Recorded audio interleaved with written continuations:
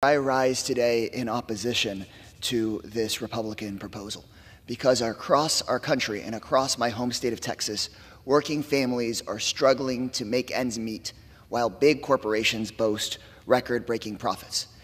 But unsurprisingly, my colleagues on the other side of the aisle are running to the rescue of those same big corporations and their record-breaking profits. The Republican majority wants to help those corporations be able to deny workers the benefits and the higher wages and the overtime and the health care they deserve.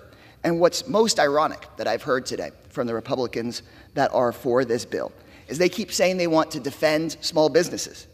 But in fact, the Republican proposal today is to allow big corporations to throw a small contractor in between themselves and their employees so that they can keep on underpaying their staff and providing fewer benefits than those workers deserve.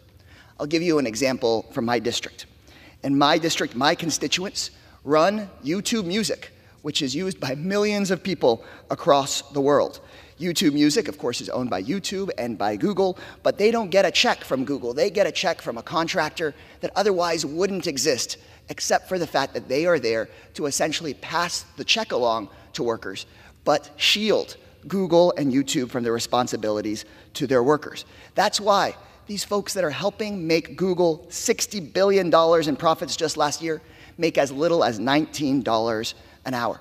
And this Republican proposal is to shield enormous corporations like Google from their responsibility to make sure that the workers that create their profits actually get to share in American prosperity.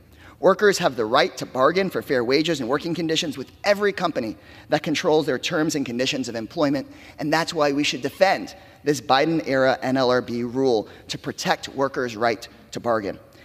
Workers across the United States are saying yes to higher wages, are saying yes to better health care, are saying yes to collective bargaining, and it's time for Congress to catch up. I yield back.